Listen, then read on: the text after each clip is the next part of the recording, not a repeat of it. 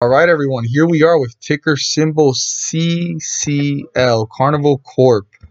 And before I get started, I do want to state there are no emotions involved in these charts, just strictly charts. I do not get paid for speaking about specific charts. The first thing I want to point out on this chart is the 50-day moving average, and that is 1971. That is above the closing price. Very important. Why? Because this is in bearish territory.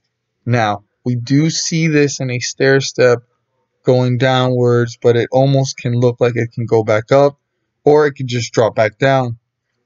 That is uncertain still, but the fact that it's below the 50-day moving average can create a steep bearish trend, and we're already looking at that starting way back here, top of the hill, bringing itself down. Bulls tried, got rejected, brought down.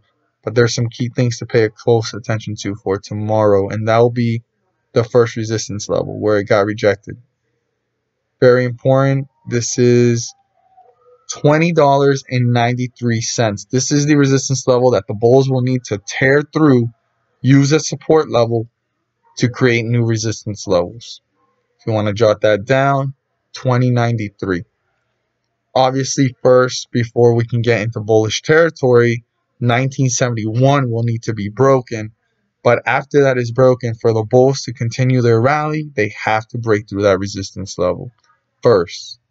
And the last thing is the support level. And this support level is important. Why?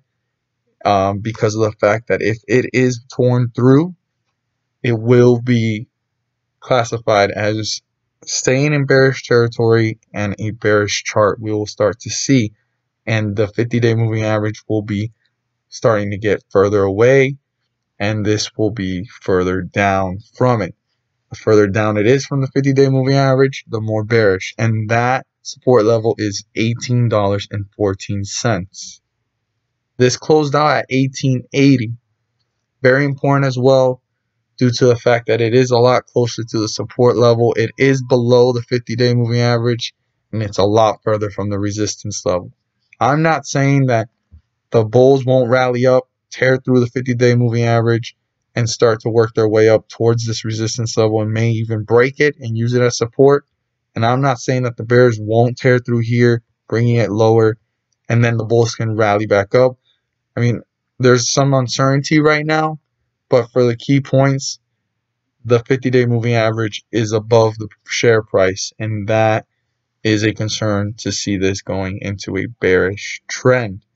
Anything can happen. This is one to definitely keep a close eye on, but that is a big gap from the resistance level and the support level. But as long as you keep your eyes on it and see those numbers and see how close it gets to it and what's going on with the stock tomorrow, you'll have some insight to go ahead and make a rational decision. As always, thank you so much for watching.